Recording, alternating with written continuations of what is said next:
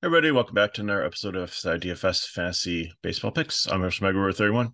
Apologize for the late video today in my area. There are a lot of storms, like devastating storms took out roads and stuff and power and internet. And as they fix things, my internet keeps on going on and off. But I think we're to the point now where it's been on for a while, so I'll try to record this and upload it and get it out to you this afternoon so you can at least watch it for tonight's slate. And thanks for still watching, even though it's football season. It seems like everybody's gravitated towards that. We still have some money to be made in baseball, so let's get to it. Speaking of weather, we've got some weather issues tonight, so we'll get into them as we go through the breakdown. First game, Texas Rangers, Toronto Blue Jays, Dunning and Bassett. Dunning not interested in, even though the Toronto lineup's a little bit watered down with some injuries. Belt's out. Bichette's been in and out of it. Jensen's been out of it.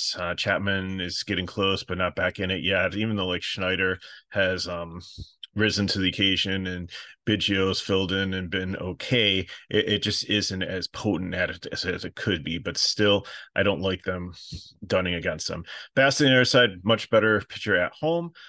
Texas, definitely he's good against righties, but you have some lefties here like Seager and Lowe, and Tavares should move up and switch hit. Garver's just been on a tear, also Heim. So there's some bats definitely in this stack that you could look at against him. Toronto bats, I think, again, whatever stack you want to play. I have them as one of the top stacks, but I will just have to see, how the lineup comes out. Like, again, I like Biggio there as like some cheap to help there. So probably the normal one: Springer, Brissett, Vlad, Schneider, Biggio, and then if you want to mix it up at all, that's what you got. Okay, first rain game, Fenway, Yankees and Red Sox. Battle for last place in the AL East. Who would have thought? Some not sad news, but some unfortunate news coming out of the Yankees camp. The Martian, Jason Dominguez, the one that we've been loving and has come up, and he flew through AA ball and through AAA ball a couple weeks and came up and has been hitting home runs. Might have torn his UCL and is potentially he's going to be shut down for the rest of the season and might miss a lot of the 24 season. So that's a very as a Yankees fan, but just overall, just as a fan of baseball and a young prospect, I don't even care if he was on the Red Sox. I mean, that's just sad. So to see somebody come up and make such a great impact. I mean, imagine if like De La Cruz only got like 5 or 6 games and then had a season-ending injury. Like we all would have been like, wow, that's just for any athlete, you don't want that. So best of luck to him. Hope he gets healed up. But in this matchup, we have Schmidt and Cutter Crawford. About 60% chance of rain here. So I don't know. I think this is a dangerous game. I put the bats on the 150 max, and the pitchers I don't think I'm going to touch either, just because it looks like the rain's going to be on and off. The wind's blowing in too, so it's not great hitting conditions. But Crawford's been good against righties, and that's pretty much what the Yankees lineup is, so I'm not super interested there. But I do think the lefty is against Schmidt if this game does look like it's going to play. So Verdugo, Devers, I love, definitely someone that can take him deep 1 or 2 times. Casas, if he's up in the 4th spot there, Yoshida, and then, Turner, if you want to mix him in, or if you just want to go 3. I think that's definitely, again, you'll just have to check the weather for that one and make sure it's okay. Next weather game in New York City with the Mets here. The Zach Davies, Arizona and the Mets. Zach Davies and Quintana. Davies, bad pitcher, not interested. Quintana has been not bad recently. So I think in the cheap range, you can consider him if the weather's going to be okay. It looks like the weather's going to end here earlier, so it might be a late start. So, and uninterrupted after that only looks like 10% after like a certain period of time. So they might be okay there. So keep Quintana in mind for somebody cheap. Arizona, if you're looking for a really cheap bat on both sites, Jordan Lauer, I think he got hit by a pitch, was off yesterday, but he was available to pinch hit, and the manager says he's fine. So definitely against a lefty here, you got some righty power. He should hit second. So, Christian Walker, we definitely love. Pham, Marte, if he's back in the lineup, he was dealing with a little bit of a knee issue, but he should be okay. Gurriel, Longoria is usually cheap at third base. So there's a lot of nice cheap pieces here for Arizona against Quintana if the weather looks okay here. And then the Mets, like the lefty power, even the righties against him too. He's been a little reverse splitsy. So Nemo, Lindor, McNeil, Alonso. You have to pick between Alonso and Vogelbach. Alonso is expensive, but I think he's got a more home run upside. Vogelbach is only 2.8, so if you need some savings there, DJ Stewart should be back in line too. So there's a lot of decent Mets, even though I'm in the 150 max just because of the weather. I think that they're definitely in play also for a stack if you're going deeper in GPPs tonight. Tampa Bay and Minnesota, Glasnow and Sonny Gray. There could be some rain in the middle of this game also, so I think Glasnow is probably a top pitcher on the slate, but I'm a little hesitant on that just with the rain news. So just keep that in mind. Sonny Gray, I think, is in a decent spot also, but you have Glasnow, who's been going 6 or 7 strong innings, has strikeout upside against a high K lineup. It's a beautiful matchup. So keep an eye on the weather there. It's a pitching park. The wind's blowing in. I mean, everything says that Glasnow's top play on the slate if you can fit him in your lineup, and if it definitely would get the clear for the weather there. Gray on the other side, it's been inconsistent. So has Tampa Bay offensively. Like they started out like the Atlanta Braves. We thought they were the team this year, and then they've had some injuries and the Wander Franco thing, and so they're not as strong, but they've been okay. Like Predis is banged up a little bit, but it's still a decent offense, and they're still fighting for the playoffs. So I think they're still in play here. So I think they're a good leverage stack against Gray. I don't think they'll have high ownership on the slate. I think people will gravitate towards these high total games, and they only have like a 3.89 total here with the potential weather, the wind blowing in, the par factor being 67 degrees. So they could be a sneaky stack here against Gray if Gray has a night where he struggles. And then Minnesota on their side would just be probably the ultimate leverage stack against probably the top pitcher on the slate. Miami Marlins and Milwaukee Brewers, we have Luzardo and Woodruff. Both of them are at a decent spot here. If you remember early in the season, we said take any left-handed pitcher against Milwaukee that you possibly can. And they've gotten a little bit better, but Yelich has been banged up out of the lineup. Like kind of might lead off here, but they don't super scare me here. I'll probably throw an all-right-handed lineup against them, but I think Luzardo can shut them down. It's definitely in play in the mid-range here at 8.5, where if you want to try to get Coors Field and the Cubs, who are super expensive, almost as expensive as a starting pitcher, some of the players, then you might want to play Luzardo. Woodruff on the other side, I think, is in a great spot too. Solera's out of the lineup. I don't think he'll be back yet. There are some decent bats in this lineup, but they're not as scary as when they're full strength here. And Woodruff has been decent recently after having some struggles this season. So Milwaukee is definitely in play as a cheap here or a leverage one if Luzardo is going to have a lot of ownership. And then Miami on the other side, same thing. The whole total's not high in this game because Woodruff is a good pitcher, but if I was just playing Miami, I stick to the lefties like Lareza and probably Jazz and maybe Jesus Sanchez, maybe a 3-man stack. I don't know if I go like a full stack there. Next weather game is in not Wrigley Field, it's in the White Sox Stadium. What is that, Comerica?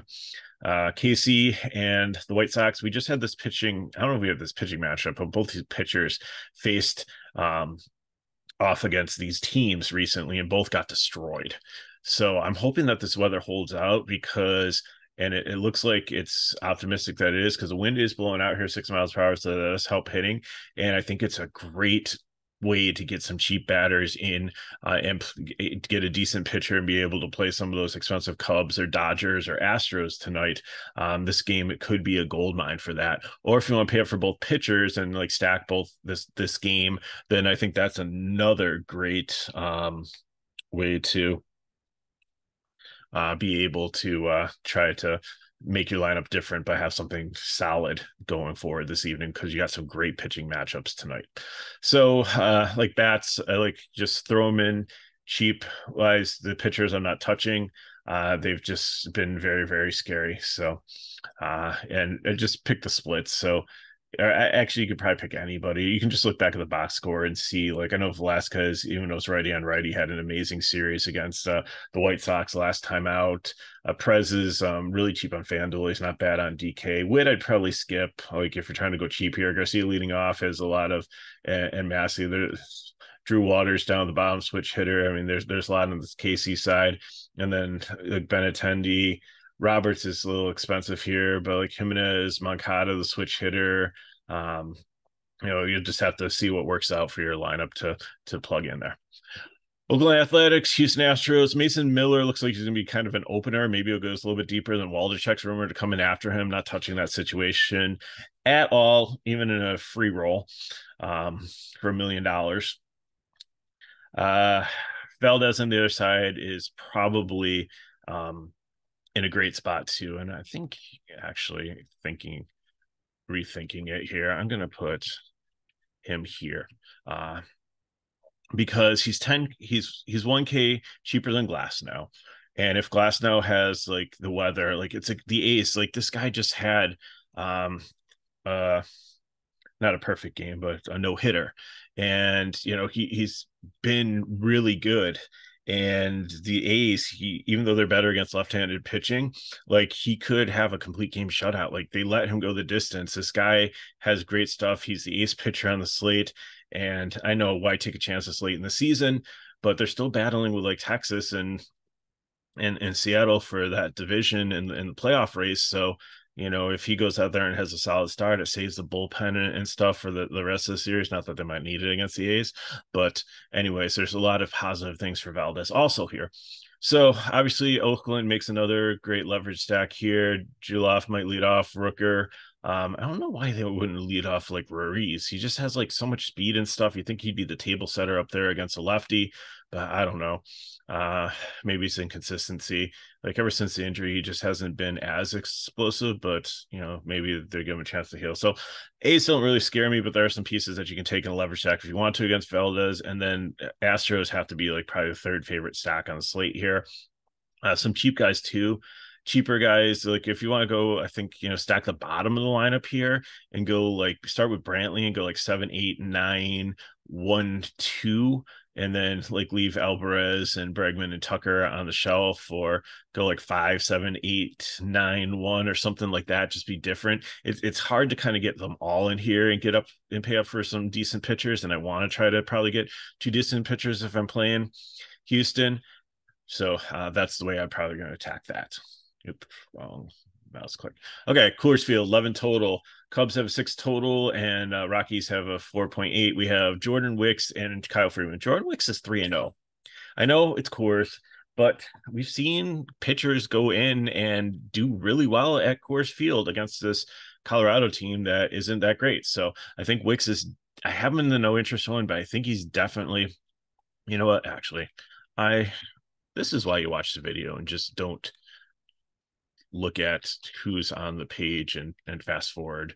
And because there's sometimes we have some things that as you rethink about the slate make more sense. So I'm going to move him over here. I'll take a shot at this. He's probably the only one that doesn't have rain in the cheap range. He's 7K. I think I really like him when I started to make the builds. My first thought was put him on the no interest risk list, but and I know I spelled Detmers wrong. If you watch the football video, I tried, but I misspelled names. I called Justin Field Joe Field because Syracuse had a quarterback in college named Joe Fields for like years, so it's ingrained in my head. And I kind of forgot that the Chargers are now in Los Angeles, not San Diego, but like with all those West Coast teams move around, who can keep track? Anyways, back to baseball. So Wicks, yes. Freeland, no. Cubs, so many ways to stack them. Even Bellinger, lefty and lefty, even though he's almost like 7K, he's at 6'8". He's $200 less than the starting pitcher in the game. I think he's in play because he can do it. So Gomes is a great, if you want to get cheaper in the stack, a catcher. Madrill, even though he bats lower third, this is another one where go lower in the lineup and go Gomes, Madrill, Morel, like Horner, Suzuki, and make that your stack instead of going like 1 through 5 or 1 through 6 or something like that. It'll make you different. It gives you more money, and it works out. So I think the Cubs might be a GPP stack, just with it's going to be cooler in Coors and just with how expensive they are. But definitely a top stack on slate. Colorado on the other side against the young. If you want to take some of these righties, like Tovar has been good all season. Diaz, the catcher, the other catcher, like Hunter Goodman, DH guy, first base. He's been really solid. Montero, even if he's in there, is really cheap at 3-3. Opens some things up, so they're definitely in play also. Angels and Mariners. The Angels don't even have a 3 total. They have a 2.96 total. And we don't know if Tiny's going to be back. They should just shut him down for the rest of the year. I know we think he's trying to be healthy enough to go out there and try to get to like the 50 home run plateau. I think that's something that's really important to him, or and I think it's just in his DNA that he just wants to play if he can, so we'll see how that plays out. But Reed Detmers, he started out the season good and he's just declined. So I don't know if it's just that they know they're out of the playoffs and there's really nothing to compete for anymore, and they're just going and playing out the rest of the season, or what's going on there. Logan Gilbert on the other side, I think, is in a really great matchup here. And if you want to play up for Glasnow just be one, I think he's definitely in consideration here. Even if Ohtani plays, they can just pitch around him. But the rest of this team is like misfit Colorado people and cast-offs and young guys, and at times like some of like Pittsburgh and Washington and some of the other teams we've seen, they have flashes of brilliance, but I think Logan Gilbert should be solid here. Seattle lost some ground over the weekend, didn't play well, and I think this is a great going back home, get right spot for them. And definitely against the lefty, I love the righties here. So J-Rod, Tanasco Hernandez, is definitely in a great smash spot.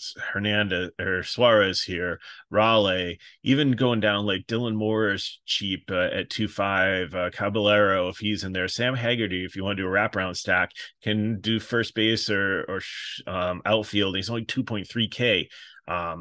And he's been pretty solid recently too. So lots of great ones there. Angels, I just really don't like them. I think they'd be a leverage stack against Gilbert, if anything, but I don't really have much hope for them here. Seattle is my favorite GPP stack, but I might flip them with Toronto and put like Toronto as Seattle as the third or fourth favorite stack there, and then put Toronto as the top GPP. So Toronto is a little bit higher of a total, I believe. Toronto's total is 477, but I think that Seattle, it might just be like the inconsistency we saw over the weekend that has their total a little bit low, but I think they'll do fine. Cleveland Guardians and San Francisco Giants, Gavin Williams and Alex Cobb. I like Williams here because Giants have some K upside. Williams has been solid. He's only 8K, and it's decent pitcher park, decent matchup. You also throw 100,000 lefties at him, but some of their lefties are still injured. Like Conforto's still out of the lineup, so we'll just have to see if you can get around like Peterson and maybe Yastrzemski. The rest of them, I think he's fine. Again, so I think there's some K upside. Cobb on the other side, he's dealing with like an injury. And who knows what like the Giants are going to do? Does he go like out there and then they like bring somebody else in? So I just don't trust any Giant pitchers. So I know I have him in the medium one, but he might be over in the more of the no interest category for me. Bat wise, Cleveland, they just don't do anything. They just really can't put up runs, or they just aren't super excited for me. So I think I don't have them on the board here, but they would go over here in the 150 max, even though there's no weather in the game. They just don't do much. San Francisco on the other side, I think I have them as a top cheap stack against Williams, but I think I'd take Milwaukee here. Let's move them up, and if the weather's better, like this Kansas City and White Sox are definitely better matches there for you. San Diego Padres and Los Angeles Dodgers finals game on slate. Pedro Avila coming from the bullpen, starting to get stretched out, filling in for starters here. And then Gavin Stone gets called back up. They're trying to push some of their regular starters a little bit more, give Kershaw and some of the other guys a little bit more rest. In the rotation, since they lost Walker Buehler and they lost May and they lost some of the other guys, they're just trying to give these starting pitchers as much rest going into the playoffs as possible. So really not on Avila. He's a fade, and the same thing with Stone not playing your pitchers. Good for offense here, but watch it because I saw a report that Manny Machado might have like an elbow injury and might have to go get surgery in the off season for that. And like he's been held out the last couple of days, hasn't officially gone on the IL, but just keeping a watch on for that. So I think San Diego's in play for GPP, and the Dodgers I think are a great play here as a late night hammer. They have a 5.65 total here. So anyone you want, Freeman, Betts, Smith, Muncy, uh, JD if he's in the lineup, Peralta, Hayward, Altman, and maybe not Rojas, but any way you want to stack them. At least they have some of these like utility outfielders that are only like 3K that you can fit in with the studs to make your lineup decent. So let's look at some builds to get you underway for your Monday. So as I said, I'm going up top here. I'm going Gilbert. I'm going Valdez. If you want Glasnow can make it work, that's fine. But I think these two are solid. And give me Altuve, Brantley, and Dubon. I'll build from there. If you want to go cheaper at pitcher and can get Alvarez or Tucker in, that's fine. Or Bregman, I might go Maldonado as catcher because he's pretty cheap, fits the stack as kind of a wraparound there. And then Lawler, the 2-2 guy. And then I might probably fill in with a couple of the Seattle pieces. Like I said, they're pretty cheap and have a pretty high total there. Or, I don't think I'm going to, maybe the Milwaukee guys, I'll see like kind of leading off. I think he's first base eligible also. And, I'll see what fits for that. FanDuel, Gilbert here, Perez. Give me the Kansas City guys. If the game rains out, I'll go another direction there, probably Milwaukee. But Perez, Altuve, Velasquez, Tucker, Brantley, and then you can figure out what the fourth piece you want. Or if you want to, don't go on, go Brantley and want to go other ones, that's fine. But Tucker, Altuve is pretty much where I'm looking there. So many ways to go with Houston. For GPP, we have Williams here. Michael Williams Wick just to try to get a full Cubs stack in there. But if you're not, then you have like Luzardo, who's in a good spot also. And, maybe Gray. I wouldn't go like Cease is up there, but with the rain and everything, I just don't know. But Gomes, the catcher, I like. Haggerty is really cheap for first base. Morale, Hernandez. So, I'm going with Seattle here. Suzuki. I really like the Cubs Seattle stack that I was able to build with G. Williams. I think I had Wicks in there as my SP2. Same thing at FanDuel. Williams is actually cheaper than Wicks. So, if you want to go there, it opens more salary. But if you want the correlation with Wicks, that's okay. You'll just have to play a one-off, which I was going to probably anyways in here. So my Cubs, I'm taking is Horner, Swanson, and Suzuki. You figure out which fourth one you want there to make your stack work. And then again, I'm going to Seattle. So give me Hernandez. I could probably, if I, go down Williams, get J-Rod in there. Maybe probably Suarez is third, and then I'm just probably going to pump my first baseman and figure out who works in there for that. So I got for you. If you have any questions, you can put them in the chat below or hit me at MegaRover31 on Twitter/X. If you want more information on FSi DFS, you can go to our website and you can see all our packages and everything for that. Very reasonable for all our sports. And we have a VIP package, which covers all of them. And finally, if these videos helped you, you've already helped me by watching it this far into it. And if you want to go a little bit more, like the video, subscribe to our channel so you know when our videos are coming out. Like that, sorry, again, this one was a little late today, and share with your friends. So thanks for watching. Hope you have an amazing Monday. Good luck in your contest. I'll see you next time.